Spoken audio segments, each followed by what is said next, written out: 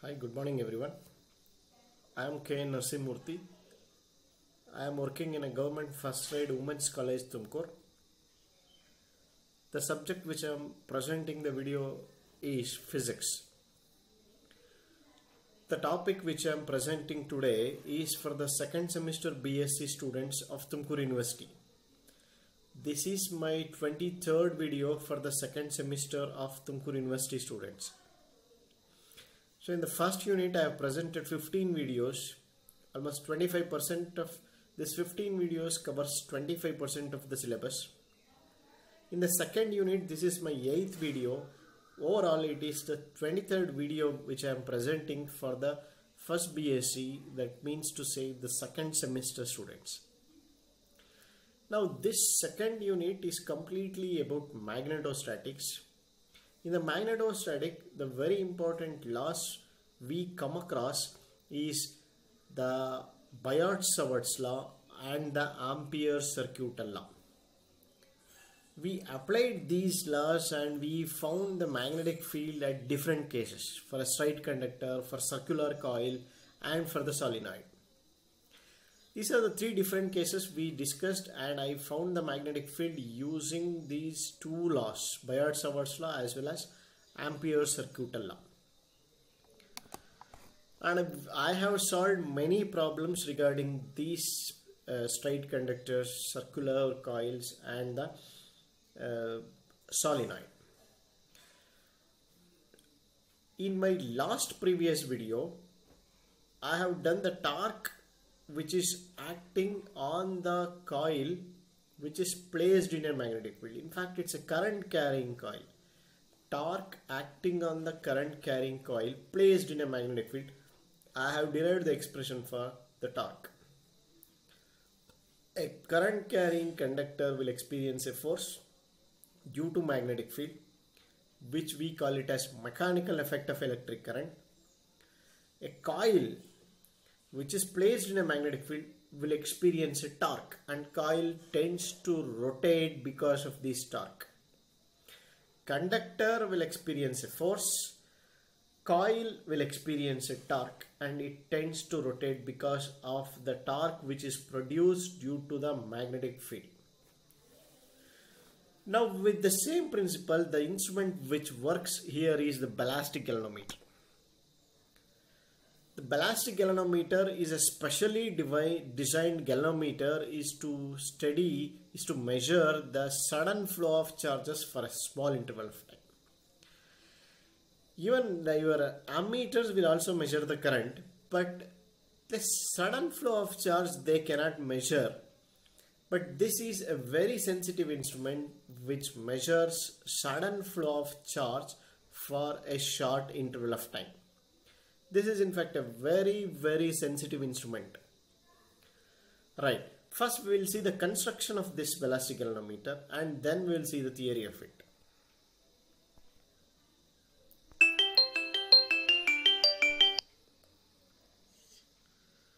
Yeah. There is some... Yeah. So first we'll see the construction and then we'll see the theory of it. Yeah. Here this ballistic galvanometer consists of a rectangular coil. It is a rectangular coil PQRS with many number of turns, and this coil is wound on a non-magnetic frame. A rectangular coil PQRS which is wound on a non-magnetic frame. And this coil is suspended between the two strong powerful magnets, north and south pole of a strong permanent magnets, using a very thin phosphor bronze wire. Students, you have to observe one thing here. This coil, which is a rectangular coil having a number of turns, will be suspended by means of a thin wire, that is phosphor bronze wire, and that is placed between the two strong powerful permanent magnets. You can look at the diagram and see This is the rectangular coil PQRS, and this is suspended by means of a phosphor bronze wire, and this rectangular coil is placed between the north and south pole of the magnet. Next, the moment of inertia of a moving coil system is made large so that the coil takes longer time to oscillate in a magnetic field. This is a trick. We need a longer time to oscillate. So how to make the time longer? It is just because you made the moment of inertia large, because these two are constants. If you make moment of inertia large, the time taken will also be large.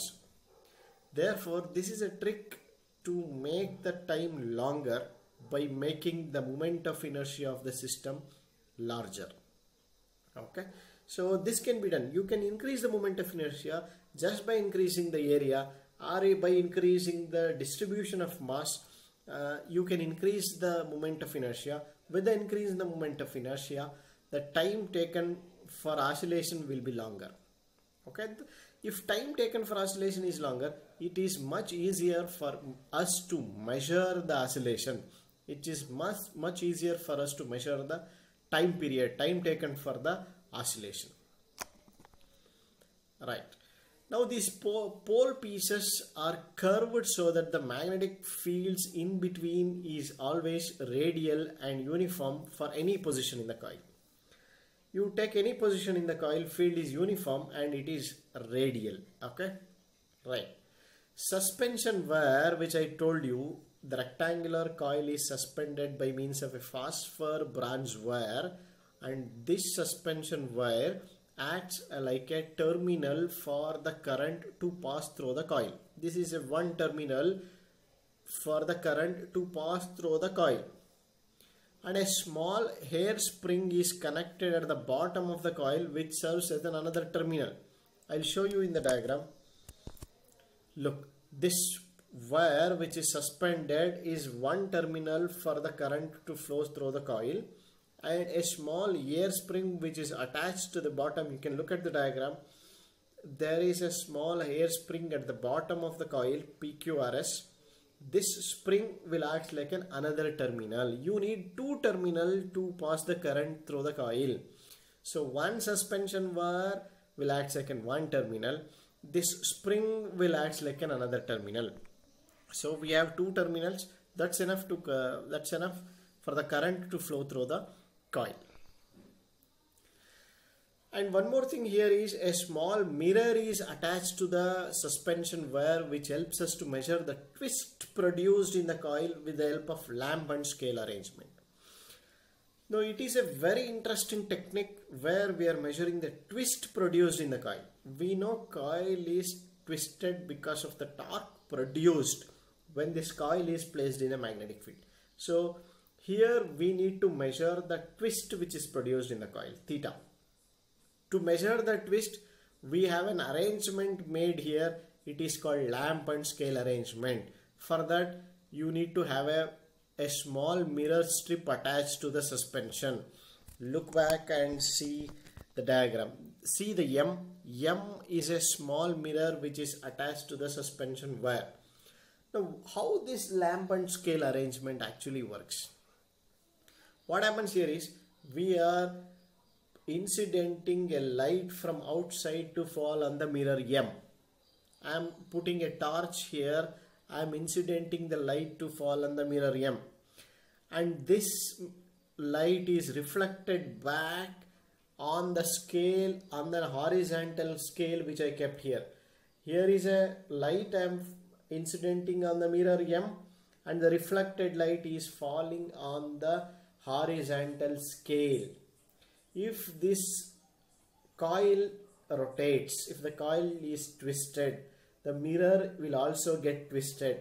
Therefore, the light which is reflected from this mirror will move on the horizontal scale. Okay, if coil is twisted, this light reflected here will move on the horizontal scale. By measuring the movement of the light on the horizontal scale, we can measure the twist produced. We can calculate the twist produced in the coil and this arrangement is known as lamp and scale arrangement. Now we have a scale here, we have a lamp here.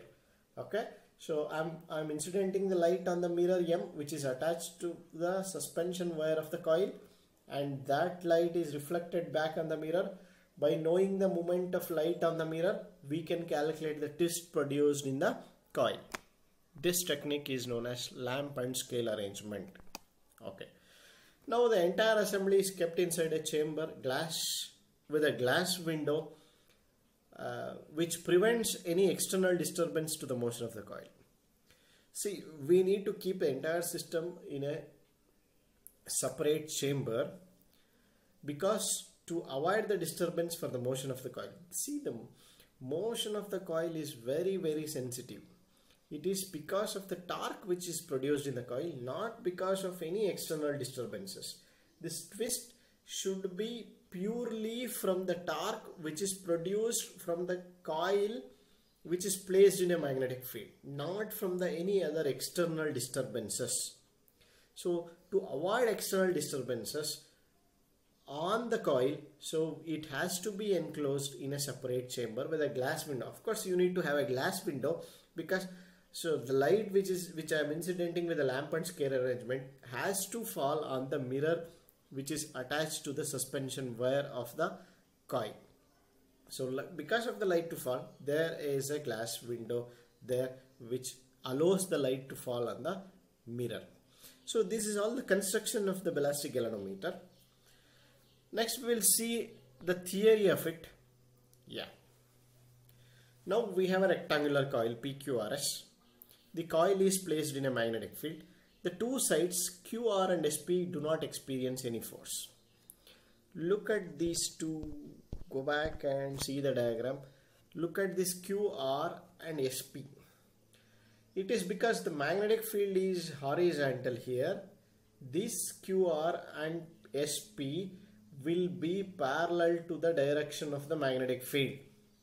This QR and SP will make an angle theta 0 with the magnetic field. Therefore, if theta is 0, we know the force is BIL sin theta. So sin 0 is 0. The force on these two conductors QR and PS is 0. There is no force on this QR and PS because of the magnetic field. We know this PQ and RS will experience a force because these two conductors are perpendicular to the magnetic field where sin 90 is 1. Therefore, these two will experience a force.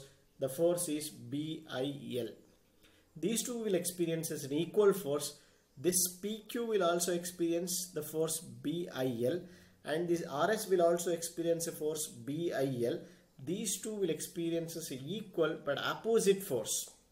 So one will be coming outwards, another will be going inwards. Use and Fleming left hand rule. This is the current, this is the magnetic field, and the thumb will gives you the direction of force. For the case of PQ, thumb is moving outwards. It is directed towards me. It is coming outwards. For the RS, if you take like this is the RS. For the RS, it is going inwards. Thumb is going inwards. Okay. For PQ, the force is outwards. For RS, the force is inwards. Therefore, these two equal, unlike parallel forces will constitute a couple. This constitute a couple. One. So, because of this couple, the coil rotates. Okay. Right. We'll see here. Okay. Now the two equal and unlike parallel forces which is acting on the coil will constitute a couple. Couple will rotate the coil. Okay. Now what is the torque? Torque we can calculate. It is force into perpendicular distance. Perpendicular distance is B if the plane is parallel to the magnetic field. If this is making some angle, this is making some inclination. If the axis of the plane makes an angle theta with the magnetic field, then we have to be very careful. We have to write B sin theta. If plane is parallel to magnetic field, you can write it as B, simply B. But plane is, if it is not making not parallel to the magnetic field, if it has some inclination, you need to write b sine theta for the perpendicular distance, because it is b cos of 90 minus theta will be b sine theta. Yes, n into BIL into b sine theta. So we know that length into breadth is area of that coil. So tau is equal to NBIA. In this case theta is 90. It is because the plane is parallel to the magnetic field. I mean to say axis is perpendicular to the magnetic field. Axis of the coil is perpendicular to the magnetic field. Theta is 90. I mean to say plane is parallel to the magnetic field. So I can substitute theta as 90 and I got torque as NBIA. I have derived this equation in my last video, tau as NBIA, where I is, if the current I acts for a short interval of time dt, I can calculate the angular impulse. Now I can say that the angular impulse is torque into the short period which this torque acts. This tau into dt will give you the angular impulse. So angular impulse is equal to NBIA, that means tau into dt will give you the angular impulse. Yes, if I want a total angular impulse, I need to integrate NBIA into dt. Okay, so this NAB is a constant, you can take out the integral, it is nothing to do with the time. So now it is integral of I dt. Now you know that integral of I dt is the charge q. It's a very simple thing. dq by dt, differentiation of the charge is current. Current is a rate of flow of charge. I is equal to dq by dt. So if you take it in a reverse way, this q is equal to integral of I dt. Q is integral of I dt. So therefore integral of I dt can be written as q. Now the angular impulse means if there is a coil, if the angular impulse is given to the coil which changes its angular momentum. The impulse which is given to the coil changes its angular momentum. So impulse is equal to change in angular momentum. We know the impulse is NABQ, which is equal to change in angular momentum. What is the change in angular momentum? I know beginning the coil is at rest, angular momentum is 0. When impulse acts on the coil, the angular momentum becomes I omega, where I is the moment of inertia, omega is the angular velocity. The moment you give the impulse to the coil, its angular momentum will change and the angular momentum becomes I omega. Earlier angular momentum is 0, so it is I omega minus 0 will gives us I omega. So this angular impulse is equal to the change in angular momentum. NABQ is equal to I omega. From this equation I got omega as NABQ by I. I am calling it as equation 1. Now these are the terms which I am going to define. Q is the total charge flowing in the coil, I is the moment of inertia, omega is the angular velocity. Now what I am taking is C is the restoring couple per unit twist. Then the couple on the twist theta is C theta. Per unit twist, the couple is C. For the twist theta, couple is C theta. Exactly how I always say that the 1 kg sugar is 40 rupees. The 5 kg sugar is 40 into 5. For unit twist, couple is C. For the twist theta, couple is C theta. Now I need to calculate the work done. So work done for the additional twist theta is in C theta into D theta. If I integrate this, I will get the total work done from 0 to theta. If I integrate this, I will get a total work from 0 to theta. And the integration of C theta, in fact it's D theta, C theta, D theta, with the integral from 0 to theta, it is half C theta square. So integration of theta is theta square by 2. Apply the limit, it is half C theta square. This is the work done in twisting this suspension coil. Now kinetic energy of this rotation is half I omega square. We know it is half I omega square. Just like in linear motion, how I say it is half mv square. Instead of mass, here it is moment of inertia. Instead of velocity, it is angular velocity. So kinetic energy is half I omega square. So this kinetic energy is what actually the work done in twisting the suspension wire. So kinetic energy is equal to the work done. Therefore, half I omega square is equal to half c theta square. Because this is what the kinetic energy which will be useful for doing the work, which will makes the coil to rotate. So this kinetic energy is equal to the actual work done. So kinetic energy half I omega square is equal to the work done half c theta square. From that I can extract omega square as c theta square divided by I. This is what equation 2. So earlier I got equation 1, okay, which is omega as NABQ by I. Now I got equation 2, which is omega square as c theta square by I. Now I equate this equation 1 and 2. So there it is omega. If I do omega square, it is NABQ by I whole square. On the right hand side is omega square, which is c theta square by I. If I do some cross multiplication and I get an equation for q square as I square c theta square by n square a square b square I. Okay. So 1I square will cancel with the 1I in the denominator, and this, yes, c will be there in the numerator, n square a square b. Okay. After multiplying dividing by c, so I'll get c square in the numerator and I by c within the bracket in theta square. Now see what I'm going to write in the next equation. Now I know period of oscillation of the coil. We have an equation for period of oscillation. T is equal to 2 pi root of I by c. If I do t square, it is 4 pi square I by c. So if I do I by c, it is t square by 4 pi.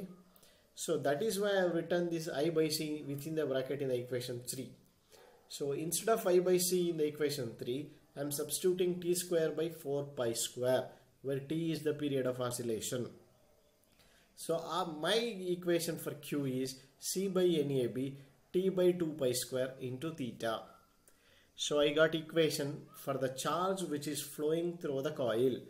So if I know this C couple per unit feet, if I know number of turns, if I know the area, if I know the magnetic field, if I know the period of oscillation, if I know the theta throw, then with all these quantities I can easily find out the charge which is flowing through the coil of the ballistic galvanometer.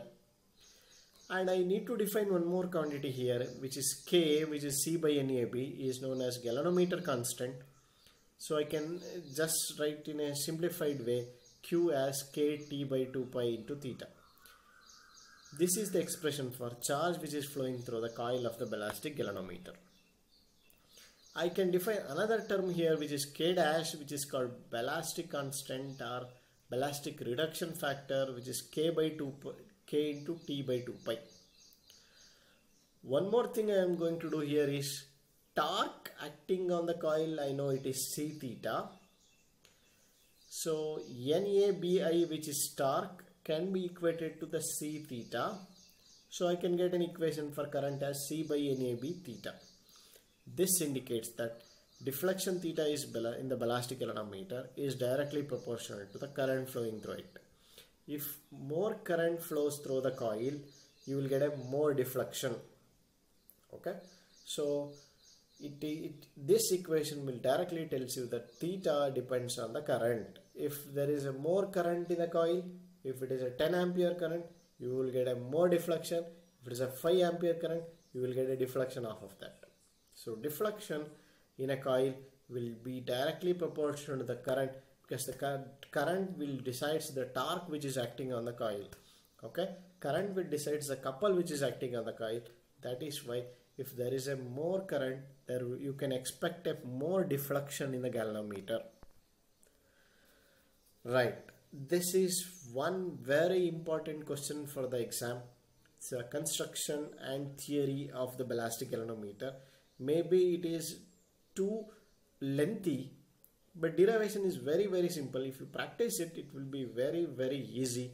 Okay, so it is one of the very important question for the exam, and we have an experiment on the ballistic galvanometer in the lab also.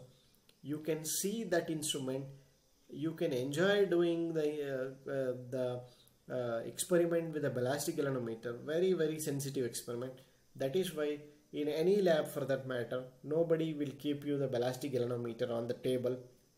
This BG will always be kept in some wall. Inside the wall, if you make a small hole and put a BG inside the wall, because a very small touch of a table will disturb the coil of the galvanometer. It is a very sensitive, and it is suspended by a very thin wire. If you push an air, then the coil will start rotating. Therefore, to avoid that, this BG will always be kept in the wall. Okay, so that's why in many colleges they won't do this BG experiment at all, because it's a really very sensitive experiment and a challenging experiment for the teachers as well as for the students also. So thank you very much. Thank you.